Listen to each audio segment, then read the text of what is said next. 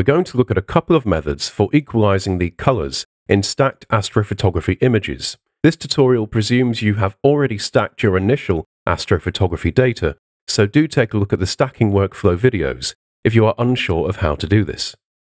In this example, across on the Layers panel, we've got luminance, red, green, and blue data, and there is a bit of a bias towards the red data.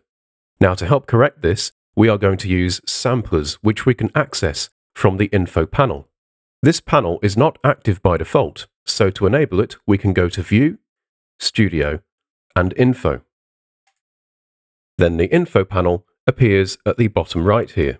So by default, we have two samplers, and the left-hand one is using an RGB color model. That's the color model we want to be using. So what we can do now is just click-drag the sample from location icon and just move over an area of the document until we find a neutral background tone. Then release the mouse button like so to add the sampler to that location. So now you can see that the RGB values are being measured from this sampler.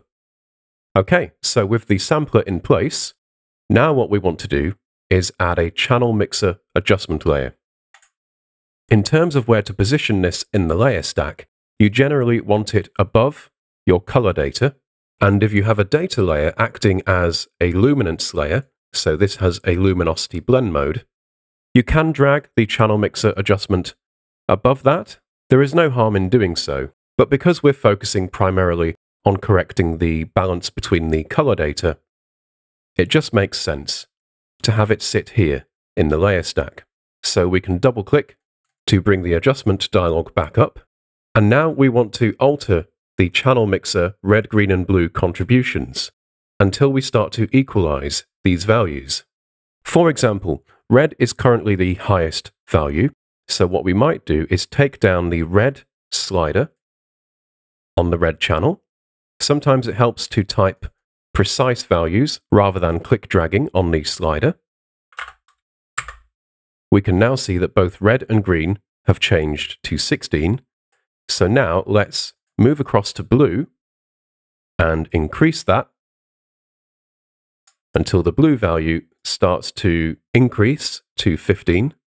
And now it seems we just need to move back to the red channel and perhaps just bring this down ever so slightly, like so. So now that we've neutralized our background color, what we can do is move to the top of the layer stack, go to Layer, Merge Visible. I'll just rename this to stay organized. Then we can use the Remove Background filter to very quickly remove the background tone entirely, raise the output black level, and we should find that the colors of our deep sky object are correct. I'll click Apply, and you'll notice now that by using the Remove Background filter, we have a slight bias towards red. At this point, it would be up to you, the image editor, as to whether you want to try and neutralize this again, perhaps using another channel mixer adjustment. I think it is important to stress here that you must not rely on values alone. Use your eyes as well. Don't forget that there are plenty of deep sky images out there already that you can compare your result against to see if you are getting correct colors. Now you can also use this approach for false color images, such as this bicolor composition of the Orion Nebula. We can use these samplers as before, so I will click drag and sample an area of the background here, but also to help give me a better average, I might employ the second sampler. So this currently is using the CMYK color model. I just need to click on the color model icon here and change that across to RGB. Then I'll drag and perhaps sample a background tone from down here. Now, as before, I can add my channel mixer adjustment, and I want to place this above the data layers, but beneath any layers that perform tone stretching. So once again, on the channel mixer adjustment, let's bring the red contribution down, and we need to move across to blue and bring that up, like so, until we start to equalize these two values. then green. We just want to bring up slightly like so. Okay, and like we did with the previous example, we will just move to the top of the layer stack, merge our changes into a pixel layer, then run the remove background filter like so. And again, you can see here that after running the filter, the values are no longer equal. But again, I would advise not to become too obsessed over this process. You will notice that with our second sampler down here, the tones are still almost equal. The important goal is to try and remove any significant color cast, which we have managed to achieve. Now, occasionally, you will get a really extreme imbalance in colors, like with this LRGB composition. Now here, rather than altering the color balance of the composited result, we will want to go in and address the balance of each data layer separately. As before, I will add my samplers down here. So let's have a sampler in this region, then switch over to RGB and add a sampler down here. So what I want to do now is add a levels adjustment. That's Command L on Mac, Control L on Windows. And I want to clip this into one of my data layers.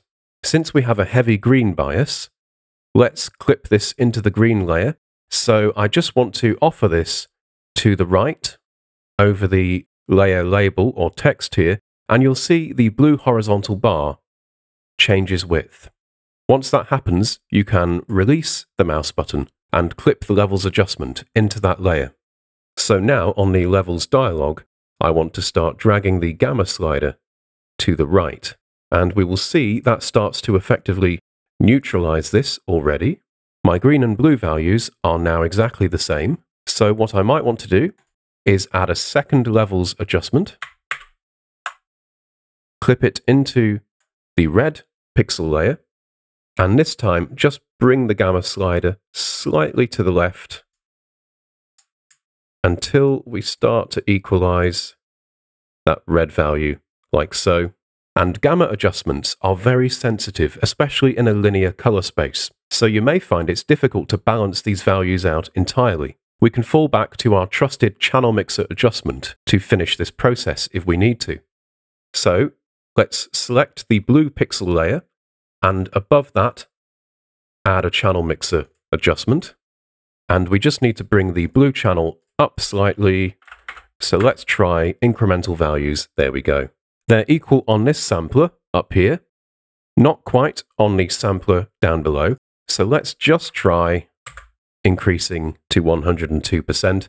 And now both samplers have completely equalized RGB values. So as we did with the previous examples, we can move to the top of the layer stack, merge our changes so far, then run the remove background filter, just raise the output black level like so, and there we go. We have successfully balanced the colors, and we can go on to do further work on this image.